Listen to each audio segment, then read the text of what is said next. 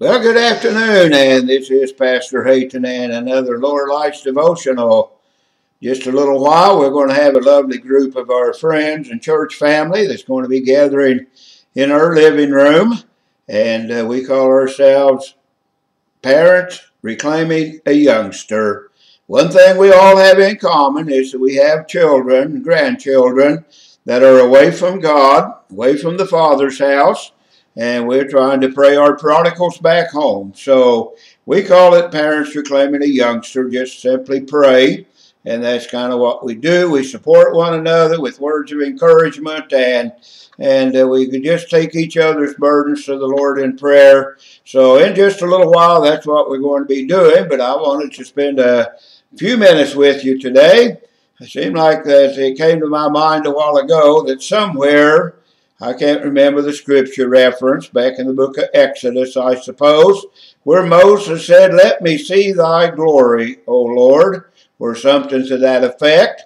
He wanted to witness the glory of God. Well, I was thinking about how we do that every day. We see God's glory in creation.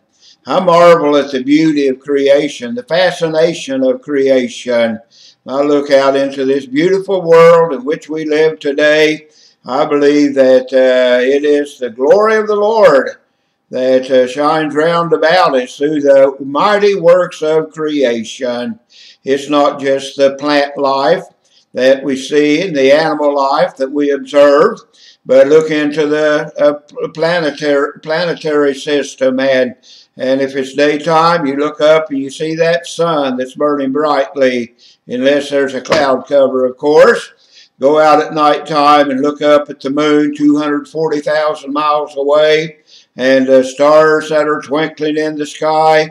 I believe that all through creation we see the glory of the Lord. God has certainly revealed His glory through the mighty work of creation. And this old earth is a beautiful earth. It's a fascinating place, and I see God's glory in all of that. Sitting in our sitting room earlier today, I'd been out doing some wheat eating and came in to sit down to cool off, and just looking out through the French doors out onto our deck where we have beautiful flowers and bird feeders. I saw all the little birds that are flittering around and enjoying the bird seed that we put out for them. Little hummingbird as it zooms around and sucks the nectar out of the hummingbird feeders. I see the glory of God in all of that. But there's another way that we see the glory of God, and that is through redeemed souls.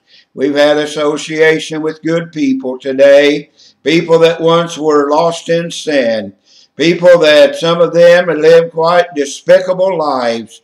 I know we meet up with people every day who, if their past were revealed, we would just be shocked at some of the things that they've done and some of the sins they've committed, some of the heinous deeds that they have done.